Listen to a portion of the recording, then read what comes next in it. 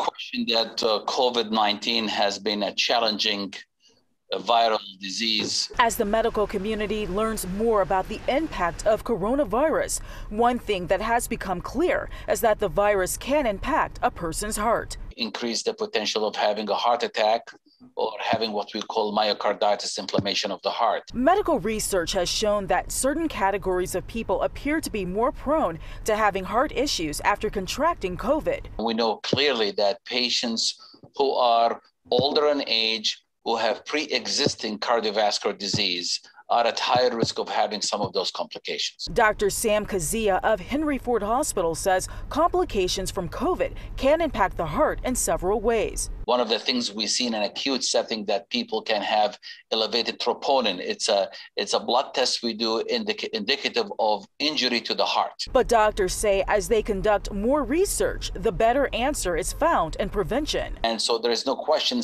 masks works, right?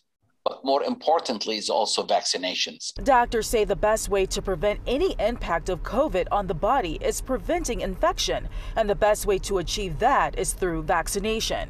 Doctors say the booster shot is also key. So the booster definitely enhances your ability to fight off the potential infection of COVID. Dr. Kazia understands that some people still believe there is a risk in taking the COVID vaccination, but he wants anyone who is hesitant about vaccination to understand this. But the risk of not being vaccinated is significantly higher than the risk of being vaccinated. In Southfield, Ingrid Kelly, Fox 2 News.